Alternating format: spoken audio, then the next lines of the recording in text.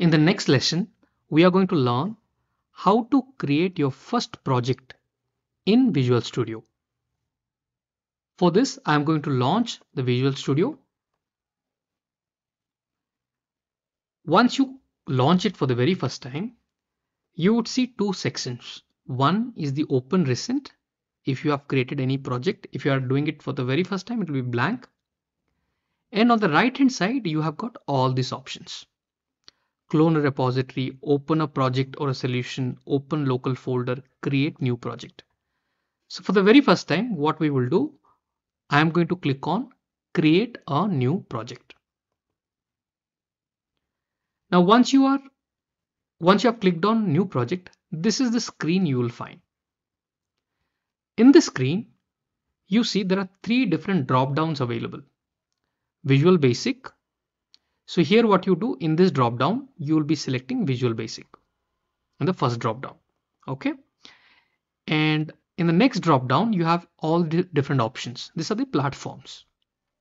Android, Azure, iOS, Linux, Mac OS, for which you are going to build an application. So here to start with, I'm going to select Windows. Okay, Visual Basic, Windows. And here it will give you different options. Out of this, what you do, select desktop. So what is the understanding here? I'm going to create a Visual Basic project on Windows operating system for desktop. You are going to build a desktop application. Once you select this, here you would find all different templates. Now the question is, what are these?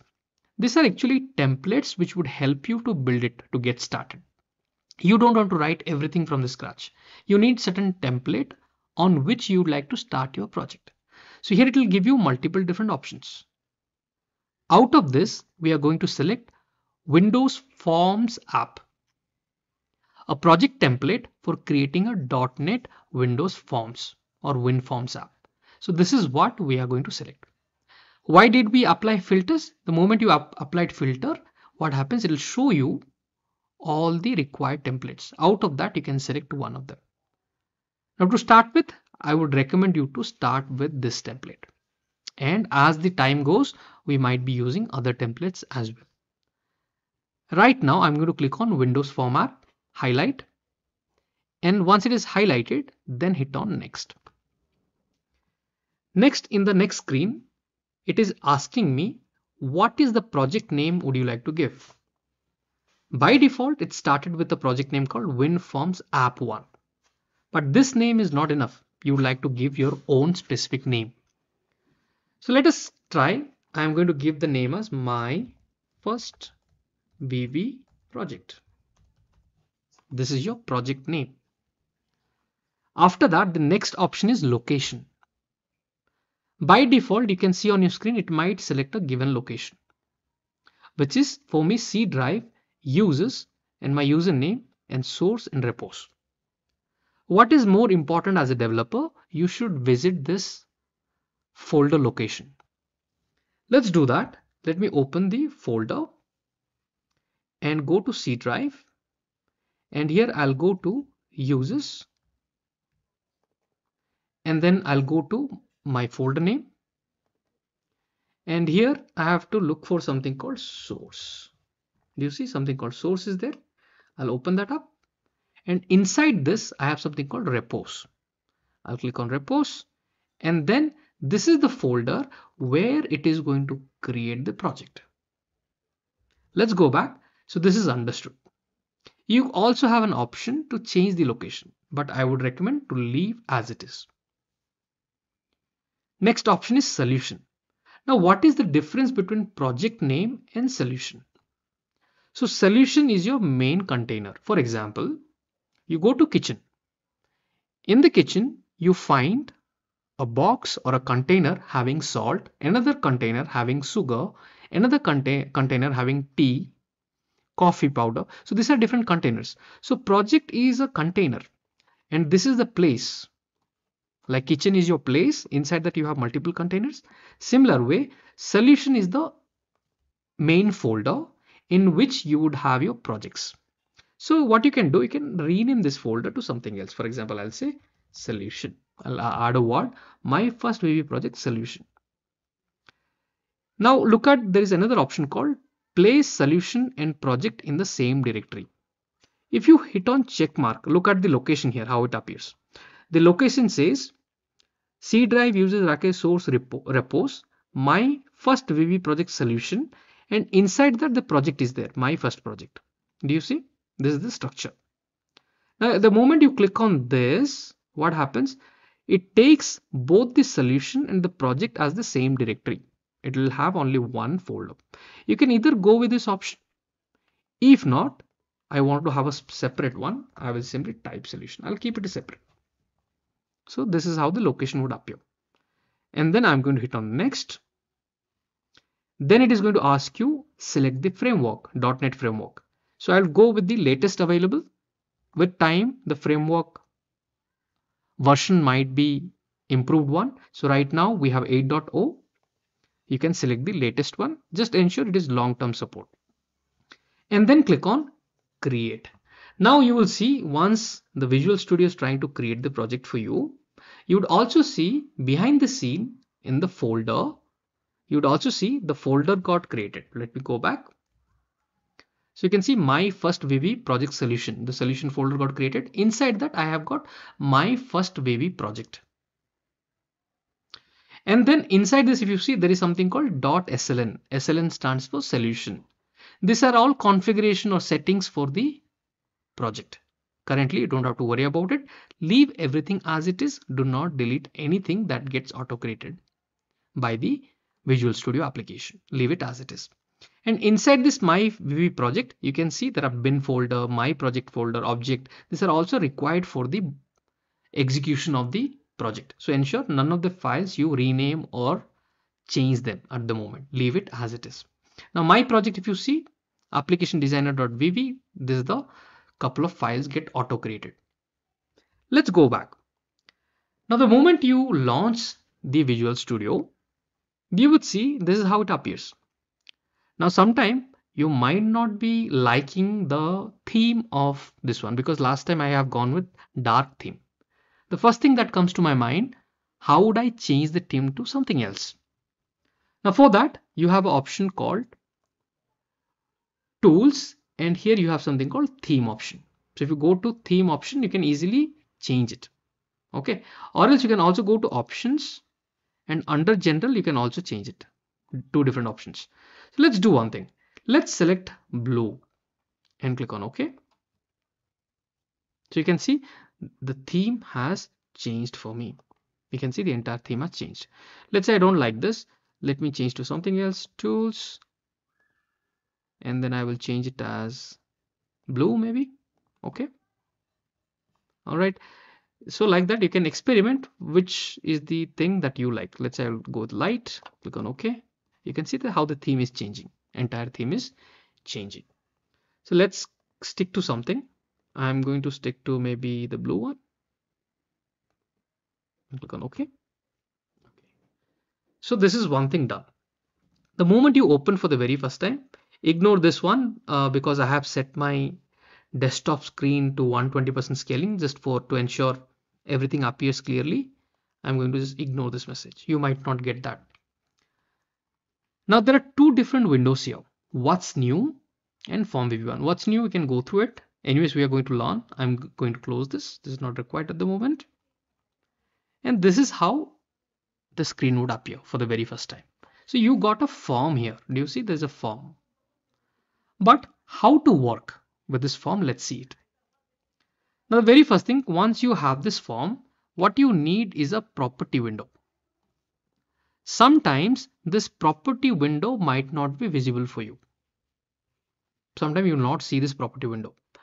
Sometimes I also do not see a toolbox. Do you see? I don't see a toolbox. What is a toolbox? What is this property window? You will learn.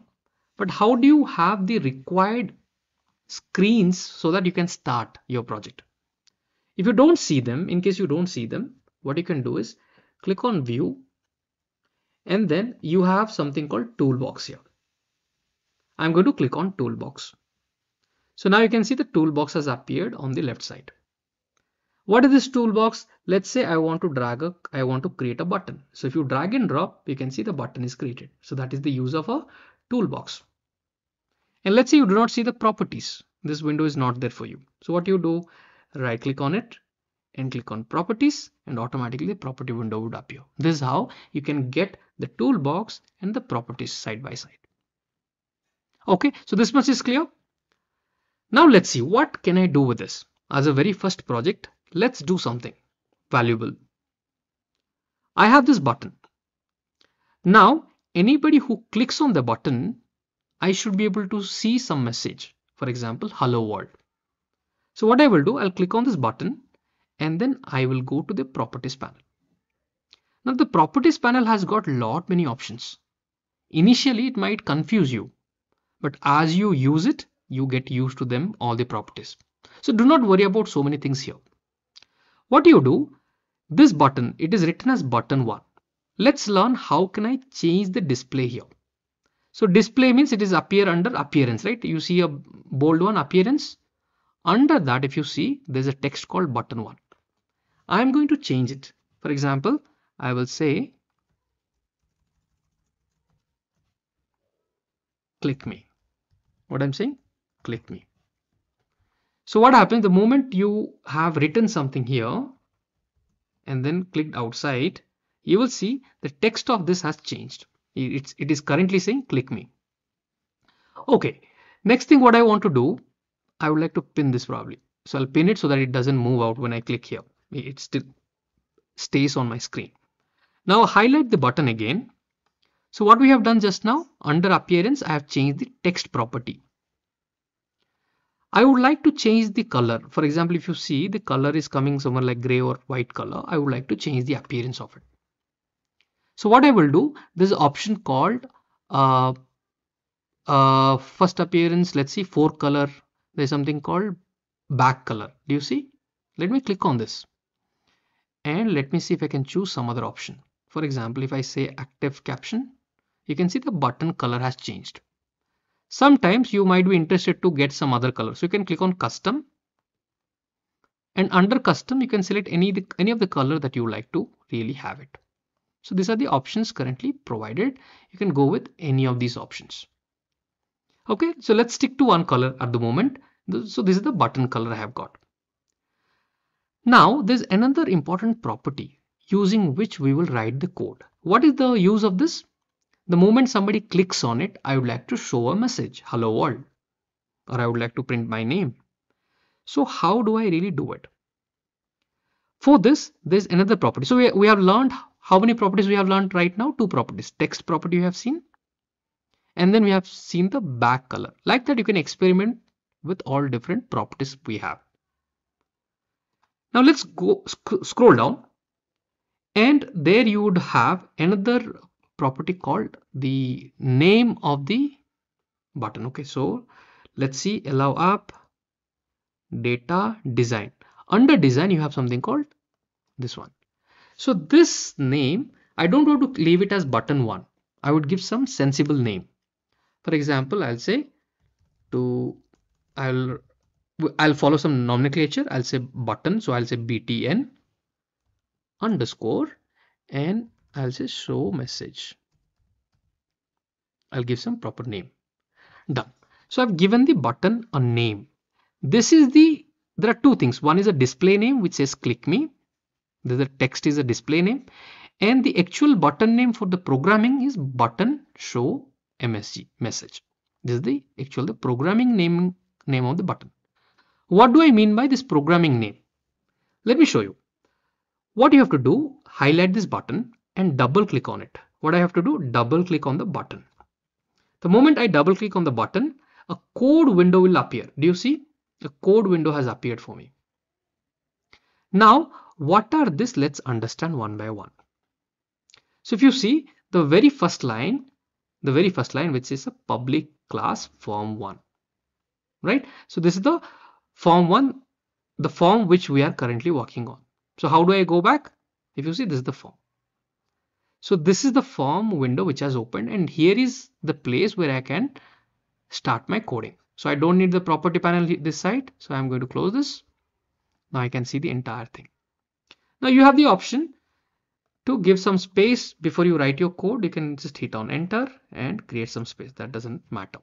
So what happened? The class has started here and the class is ending here. Do you see? The class has started for the form. The class has started here and it has ended. So what is a class? Everything we will learn. But at the moment, let's focus on few important aspects. As a beginner, you don't want to get into complexities at the moment. Let's keep it easy. So by default, this will, because you have used a template, by default, it is going to give you all these things written. You don't have to type it. So this is what has come. Now let's look at the second line. So if you see sub, the sub has started and the sub is ending. So what you have understood, the class has started here, class is ending here, the sub has started here, sub is ending here. Now what is this sub? Now this sub contains the button name. You remember we have given a specific name called button underscore show message. So the button name is appearing. After that, underscore click. So what is the meaning? What you will do with the button? You will click the button, right? So click is an event. I'm going to click on the button. So click is an event. And these are called arguments. Now, right now we are not focusing on arguments. So leave it as it is. As we proceed, we will learn about all these things. So these are the arguments you can pass it to the click event. Handles button show message dot click. So this is the method. So when you click on it, something should happen. So what should happen? So when I'm clicking on it, what I want to show a message. So what I will do, I'll just click on here, hit enter, come down. You can use the arrow buttons to come down, and I would like to write something. So the moment you write, the beauty of the Visual Studio is it is going to give you those codes automatically populated. So if you can see, the moment I typed MSG, the message box code has automatically appeared for me. Now all I have to do, you can hit on tab. Now when you hit on tab, it's quite easy, right? I don't have to write the entire word. It gives you some, it saves your time. So now I'll use parenthesis. Now what happened here, if you see, the MSG box has got an error. So this arrow, if you see the red color one, that means there's some error has happened here in the code. So let me type it again, MSG box. Okay. And in this one, I'm going to type some message. What I will type, I'll say hello world. So hello world we have typed. Now let's do one thing. Let's save this. So there are two buttons here. One is save all. Let's click on save all.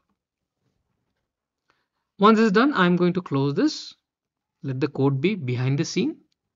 All I have to do, run this. So there is a button here, you can see my first VB project. So I'm going to run it. Okay, so the run has started. It's compiling. Wait for a few seconds. Now it is ready. The form is ready. The application is ready. Now what I will do, the moment, let me minimize everything. Okay, so the application is ready. The moment I click on this button, what I saw, a message, hello world. And the moment I click on OK, it's all done. I'm going to close this. So just now what you have done, you have created a simple project to print hello world. The very first step is achieved and you have learned so many things.